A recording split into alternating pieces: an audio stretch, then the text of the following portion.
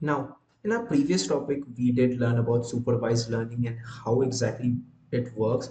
Apart from that, we also looked into the different types of supervised learning algorithm, that is regression and classification, and again what kind of algorithms we have in regression and what kind of algorithms we have in classification. In this video we are going to learn about unsupervised learning algorithm. Like as the name suggests, unsupervised learning is just the opposite of supervised learning. It is a machine learning technique in which models are not supervised using the training data. So if you could just recall, in supervised we had been passing our data with some labels, but in unsupervised learning we don't actually have the labels. Instead, the model itself finds hidden patterns and insight from the given data. It can be compared to learning which takes place in the human brain while learning new things. Let's just shorten the theoretical part and let me tell you in a nutshell what we mean by unsupervised learning. It is a type of machine learning in which models are trained using unlabeled data set. Okay, so just remember the key point over here is unlabeled data set. So we don't have a label over there. So a machine learning algorithm, our machine learning algorithm that we are going to pass the data in, they will be not learning from any labels as we don't have there. They will try to learn something automatically, find some patterns, some designs from the data, and then give us result. Okay. Unsupervised learning cannot be directly applied to regression or classification problem because unlike supervised learning, we don't have the input data, but no corresponding output data. So we do have the input data, but we don't have actually the output data that is corresponding. That is what tells us that what we have to predict out. The goal of unsupervised learning is to find the underlying structure of data set, group that data according to similarities, and represent that data set in a compressed format. So I know this might have just scaled up, but let me give you a brief example of what about it. Suppose the unsupervised learning algorithm is given an input dataset containing images of different cats and dogs. Okay. This example again is quite famous about cats and dogs. So again, once we start with neural network and CNN, we are going to solve and build a classifier which will be able to just predict out cats and dogs.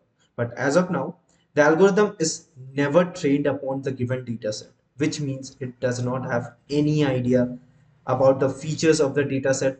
The task of the supervised learning is to identify the image features on their own. So the task is not actually to classify things, but to get out some design, some patterns over there. So unsupervised learning algorithm will perform the task by clustering the image dataset into groups according to the similarities between images. Okay, so let's look into an example. Unsupervised algorithm is helpful in many places. We do use supervised learning right now in the industry, but it has been told that the future of machine learning or the future of the world lies in unsupervised learning because we don't actually have labels and our computer is learning everything by itself. So that's the future of AI. Right now in the market, we are using more and more of supervised learning. Okay, so unsupervised learning is helpful for finding useful insights from the data. Unsupervised learning is much simpler as a human learns to think by their own experience, which makes it closer to real AI. So the ideology behind AI was just mimic the human brain, more of neural network stuff, but the ideology of AI is somewhat similar to mimic a human brain. And that is where unsupervised learning comes into play. So this is the training data. The full, we have a bunch of vegetables. We just pass out the vectors. Vectors, if you could recall, we have already talked about what is vectors in our previous courses. And the training set is then passed into our unsupervised learning algorithm. It's an unsupervised algorithm. And then this algorithm predicts out the result. Okay. So we pass in the test set. Okay. So from this training set, our algorithm is able to just get out some features which might be able to get out some patterns. Let's say it has found out a pattern that which is specific for banana, something for apple, then something for watermelon or lemon.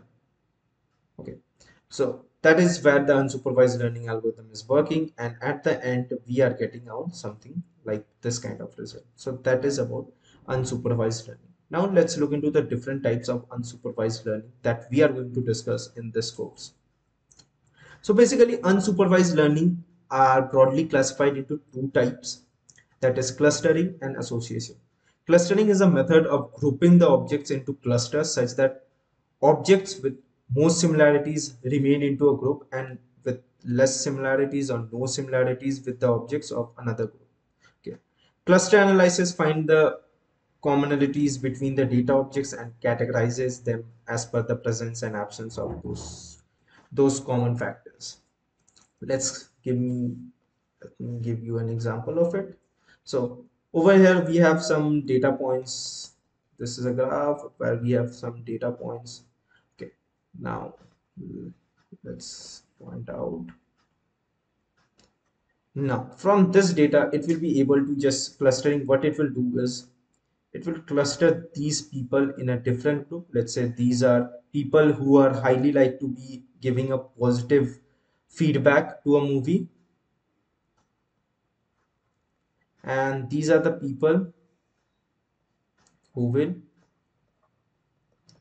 give negative review. So that's where clustering helps out.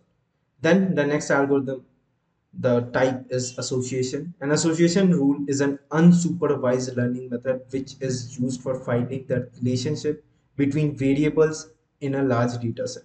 If we have a very big data set, I'm not talking about somewhere where we have 10, 20 features, but more of 100 or 200 or 500 features.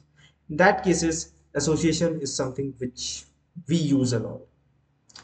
An association rule it finds the relationship between variables in the large data set. It determines the set of items that occurs together in the data set. Association rule makes marketing strategy more effective. So if you're someone who is looking for business analytics, then this is something which probably you are going to use a lot. Now, such as people buy X items are also tend to purchase Y items. So what I mean by this, if you're buying these shoes of Puma, then this is a person who buys shoes of Puma, then this person is probably someone who might buy shoes of, let's say, Nike.